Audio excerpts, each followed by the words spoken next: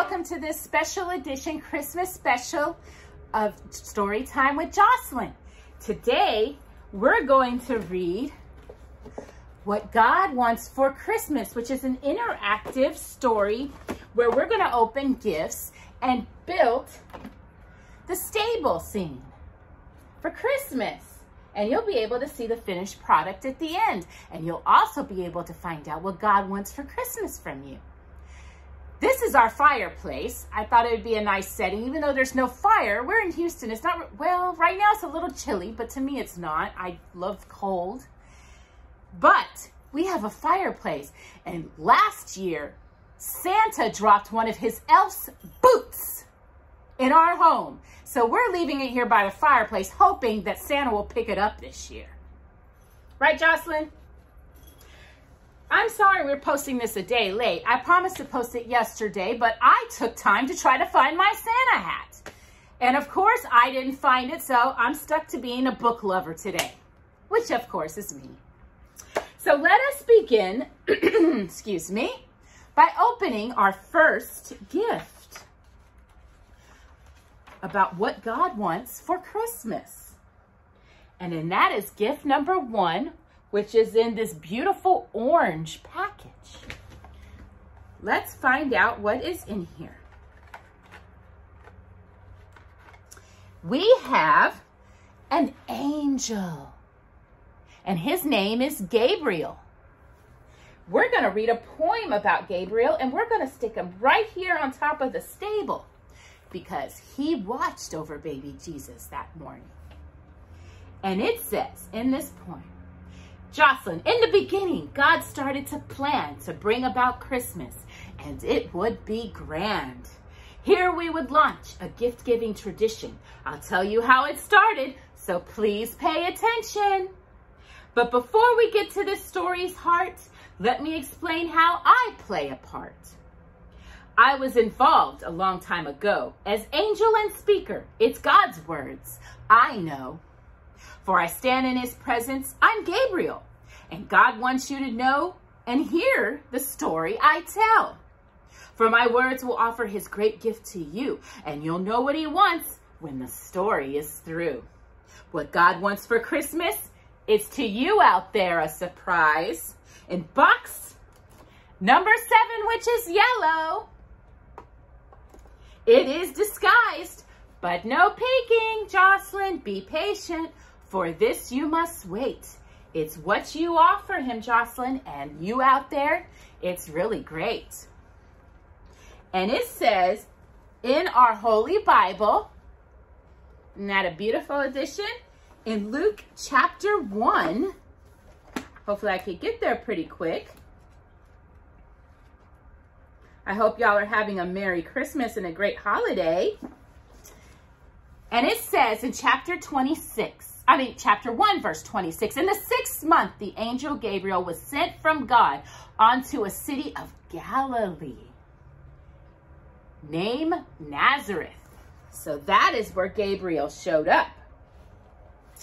All right. So now we're going to go off to open gift number 2, which is a beautiful, beautiful blue. And in gift number 2, we have Mary. And we're going to put Mary over here on the right, because in pictures, I've seen her usually on the right. I've seen her on the left. You just never know. So for Mary, we're going to start by reading something in the Old Testament where it was foretold about Mary. And that's going to be found in Isaiah chapter 7. And it says this in verse 14. Therefore the Lord himself shall give you a sign. Behold, a virgin shall conceive and bear a son, and shall call his name Emmanuel. And then it says in Luke chapter 1, which will start in verse 26 and continue into verse 38. Actually, we'll start in verse 27 because we read already 26.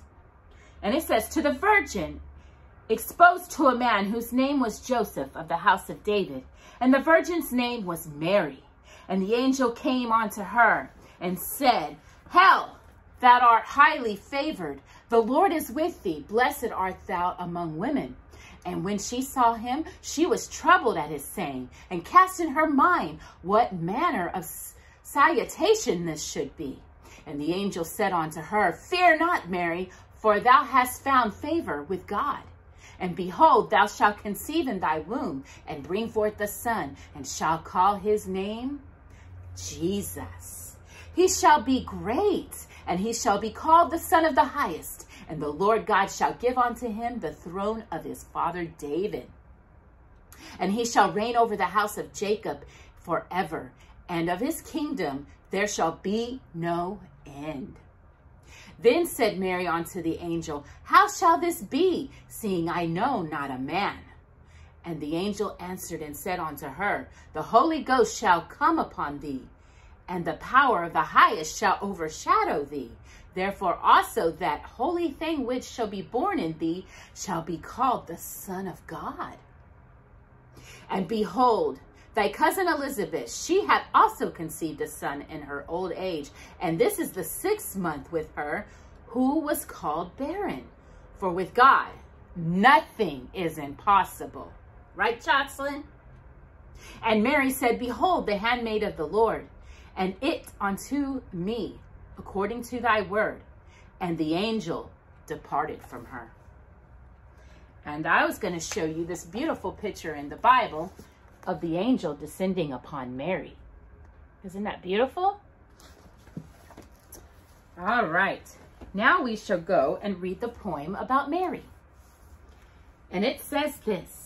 This story began when Isaiah did tell that a virgin should give birth to Emmanuel. That name is special. It means God with us. And one day in this child many would trust. So when the time came, I was appointed to tell the young woman that she was anointed. That's Gabriel talking. I said to her, Mary, you're God's chosen one, and you will give birth to God's only son. How can this be? For this isn't typical. Indeed, it's not. We call it a miracle. God's Holy Spirit will help you give birth to God in the flesh. He'll live here on earth. God says to name this baby boy Jesus. Mary said, yes, may God do as he pleases. For I am his servant and I will obey, so God can use me in this special way. What God wants for Christmas, it's to you a surprise. In box number 7, the yellow one, it is disguised. But, Jocelyn, no peeking. Be patient. For this you must wait. It's what you out there offer him, and it's really great. So now we're going to go off and open the green number 3 gift. And in here we find Mary's husband, Joseph. And we're going to put him right on the other side of here. And we're going to read in the Holy Bible, Matthew, chapter 1. Got to get over there. Here we go. And we're going to start reading in verse 18 until the end of chapter 1. And it says this. Now the birth of Jesus Christ was on the rise. When his mother Mary was espoused to Joseph, before they came together, she was found with child of the Holy Ghost. Then Joseph, her husband, being just a man, was not willing to make her a public example, was minded to put her away privately. But while he thought on these things, behold, the angel of the Lord appeared unto him in a dream, saying, Joseph, thou son of David, fear not to take thee Mary, thy wife, for that which is conceived in her is of the Holy Ghost. And you shall bring forth a son, and thou shalt call his name Jesus, for he shall save his people from their sins. Now all this was done, and it might be fulfilled, which was spoken of the Lord by the prophet, saying, Behold, a virgin shall be with child, and shall bring forth a son, and thou shalt call his name Emmanuel, which being interpreted is God with us. Then Joseph, being raised from sheep, did as the angel of the Lord had bidden him, and took unto him his wife, and knew her not till she had brought forth her firstborn son, and he called his name Jesus. And that is Joseph. Now let's read his poem and what it says. Right, Jocelyn? It says, Sweet Mary now knew she'd be Jesus' mother, but mom needs some help. She needed another. And Jesus would soon need a here on earth dad. God knew all that. Here's the plan that he had. God had a man named Joseph in mind. He'd make a good husband who's loving and kind. So one night God sent an angel to speak instructions to Joseph while he laid asleep. Joseph, take Mary. He shall be good wife. This marriage is still God's plan for your life. God's Spirit had given her a baby within. His name will be Jesus, and he'll save you from sin. What God wants for Christmas, it's to you out there and to Jocelyn a surprise in box number 7. What color is it? Yellow. It is disguised. But no peeking, Jocelyn. Be patient. For this you must wait. It's what you offer him and you out there. And it's really great. Now, I've been forgetting to show you all these pretty pictures. So I'm going to show you the picture of Gabriel. And here is the picture of Mary. And now you've got the picture of the angel speaking to a sleeping Joseph in his dream. And now we are going to open gift number 4, which is white. And in here, we have the most precious gift. Then it was. And that is baby Jesus in a manger. They stayed in the stable because they had no room for him and his parents in the inn. So he's going to be in the middle of his parents, Mary and Joseph. Oops. There we go. And it says in the Holy Bible in chapter 2 of Luke, let me get there.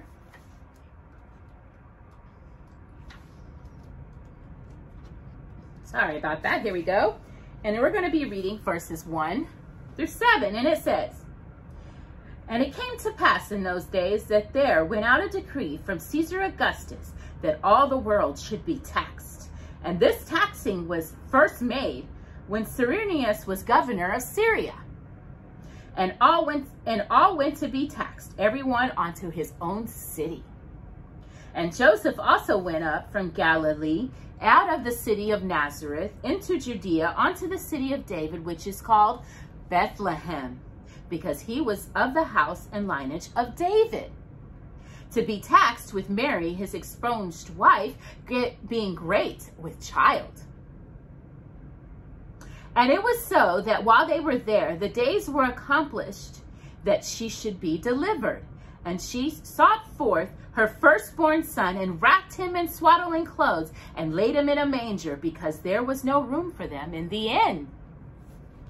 And there were in the same country shepherds abiding in the field, keeping watch over their flock by night. And lo, the angel of the Lord came upon them, and I'm going ahead of myself. And the glory of the Lord shone round them, and they were soon afraid. And I'll end up reading that again. Sorry, I was a little ahead of myself a couple of verses. So let's read about baby Jesus and his poem, and it says, After a while there came a decree, go back where you're from originally. So this couple set out to Bethlehem town. Where they arrived, they looked all around, but the inns were too full. No room for 2 guests, and Mary was tired and she needed rest. All rooms are taken, the innkeeper said, but then an idea popped in his head. My stable's not much, but there you can stay. I'll give you this manger, a feed throw with hay. And later on, there in the quiet of night, to Joseph and Mary's excited delight. And here is them going to the town of Bethlehem. She gave birth to God's son. It was not a surprise. God said it would happen, and he never lies. God gave the first gift that first Christmas day. He gave us the Christ, the babe in the hay. And that is not all. God wants something grand. An offering to him, the point of his plan. What God wants for Christmas, Jocelyn, it's to you out there a surprise in box number 7. It is disguised, but no peeking. Be patient. For this you must wait. It's what you offer him out there, and it's really great. And here is Mary and Joseph with baby Jesus. And now we get to open gift number 5, and it's like a turquoise teal blue color. And in this box, we have, where I was going a little bit ahead of myself, the shepherd. And that's where we will continue the story. We will put him over here with his sheep, because we have some sheep here on the stable. You'll get to see this in the end of the video. And so that's where we'll put the shepherd, and then we will read where I was going ahead of myself in Luke chapter 2, starting again with verse 8.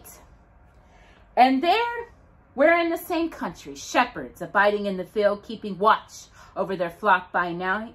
And lo, the angel of the Lord came upon them, and the glory of the Lord shone around them, and they were sore afraid.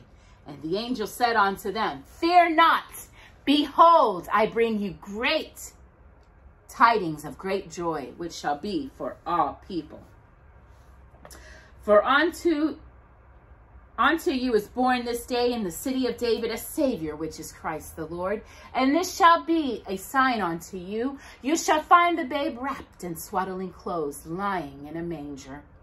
And suddenly there was an angel of multitude of heavenly hosts, praising God and saying, Glory to God in the highest, and on earth peace, goodwill toward men. And it came to pass, as the angels were gone away from them into heaven, the shepherds said one to another, Let us now go even into Bethlehem, and see this thing which is come to pass, which the Lord hath made known unto us. And they came with haste, and found Mary and Joseph, and the babe lying in a manger. And when they had seen it, they made known abroad the saying which was told to them concerning this child.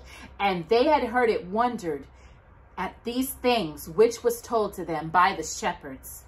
But Mary kept all these things and pondered them in her heart. And the shepherds returned, glorifying and praising God for all the things that they had heard and seen, and it was told unto them.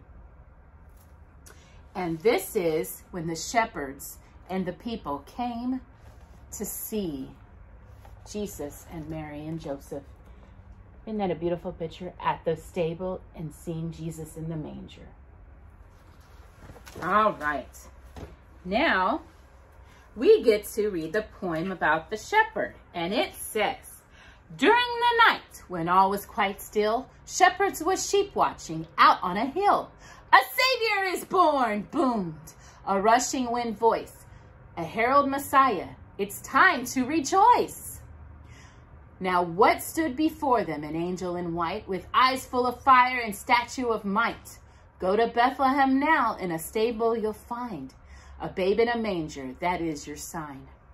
Then finding a stable where they saw a light shine through the boards and into the night, the shepherds looked in, and what did they see? The manger, a baby!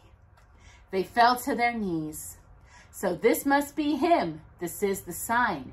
They had found Jesus, the Savior divine. These shepherds joined in the first celebration of Christmas because of this grand revelation. What God wants for Christmas, it's to you a surprise. In box number 7, it is disguised, but no peeking. Be patient, for this you must wait. But what you offer him, and it's really great. And then we have a picture of the shepherds and their sheep. Now we get to open box number 6, which is purple. And in box number 6, we have a wise king or a wise man. And I'm going to put him over here, looking upon the baby on the other side. And I'm going to read you the poem first, and then we'll go into the Holy Bible. And it says this: Now way in the east lived some men who were wise. They saw a new star when they looked to the skies. This must be the star written here in our book. It tells of a king. Let's go take a look. So they followed the star till it finally rested where Mary the mother and Jesus were nested. When they stepped inside, they all fell to the floor to worship the king, but there it was still more. These wise men gave him frankincense, myrrh, and fine gold to honor the one whose new star had foretold. Then in a dream they learned not to go back. By way of King Herod, he planned to attack. So they chose to go home a different way. The child's location they did not betray. As Mary thought through these events in her mind, she said, God is so loving, protected, and kind. What God wants for Christmas, it's to you out there, a surprise. In box number 7, which is our last one, it is disguised, but no peeking. Be patient, for this you must wait. It's what you offer him, and it's really great. And here we got the wise men. And here, I think right here is really pretty, where we have the star. And now we're going to read in the Holy Bible the story in Matthew. And it says in chapter 2, verses 1 through 12. Now when Jesus was born in Bethlehem of Judea in the days of Herod the king, behold, there came wise men from the east to Jerusalem, saying, Where is that born King of the Jews? For we have seen his star in the east, and are come to worship him. When Herod the king had heard these things, he was troubled, and all Jerusalem with him. And when he had gathered all the chief priests and scribes of the people together, he demanded of them where Christ should be born. And they said unto him, In Bethlehem of Judea, for this is written by the prophet. And thou, Bethlehem, in the land of Judea, art not least among the princes of Judah, for out of thee shall come a governor that shall rule my people, Israel. Then Herod, when he had privately called the wise men, inquired of them diligently what time the star appeared. And he sent them to Bethlehem and said, Go and search diligently for the young child. And when ye have found him, bring me word again, that I may come and worship him also. And when they had heard the king, they departed. And lo, the star which had soared in the east went before them till it came and stood over where the young child was. When they saw the star, they rejoiced with exceedingly great joy. And when they were come into the house, they saw the young child with Mary, his mother, and fell down and worshipped him. And when they had opened their treasures, they presented him with gifts, gold and frankincense and myrrh.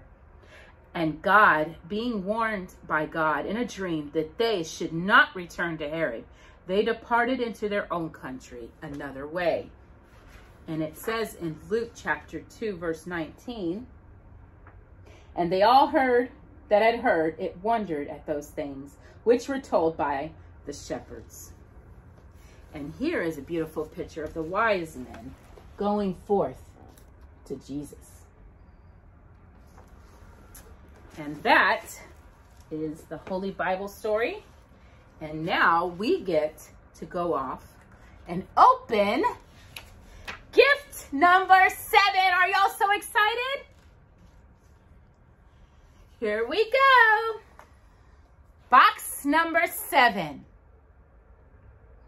What God wants for Christmas. Now here's the surprise. In box number 7, where it's been disguised, let's peek in the box. For so long you have waited. What God wants is you, the one he created. Now, if you will do me a favor and find yourself a mirror, because all you're going to see is in this mirror is pretty much the other side of my house and the camera. But Jocelyn will be able to look in the mirror and see herself, because what God wants for Christmas, once you look into the mirror, is the one he created, which is you, which is Jocelyn, which is me, which is you all out there, the one you see in the mirror. Me, you ask, why is this so?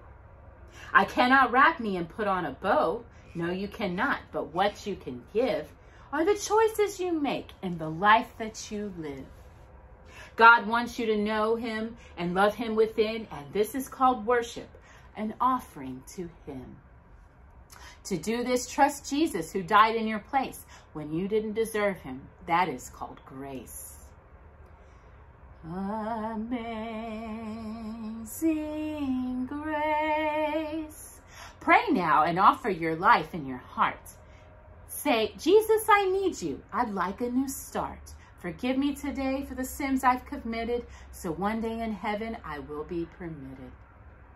When you pray this decision, the heavens rejoice that you have made worship of God your life's choice. God wants you to know him. So choose every day to love God and thank God and give him all praise. And that is what God wants for Christmas. And I'm going to leave you with a couple of verses from the Holy Bible. And one everyone should know and memorize, because it is God's gift to us. And that is John 3:16, which says this. For God so loved the world that he gave his only begotten Son, that whosoever should believeth in him should not perish, but have eternal life. And it also says in Romans, let me get to Romans, chapter 12, verse 1, it says this. I beseech you, therefore, brethren, by the mercies of God, that you present your bodies a living sacrifice, holy and acceptable unto God, which is your reasonable service. So we should serve God and be proud to do that, because he serves us forever when he loves us. I hope y'all enjoyed learning what God wants for Christmas. And I will show you at the end of this video a beautiful transition of what the manger that Jesus laid in inside the stable, because there was no room for him at the inn, and what Christmas really means and what it's about. Happy birthday, Jesus. He came to save us. Merry Christmas, everybody, and I will see you again on Friday with another Christmas story. Bye-bye.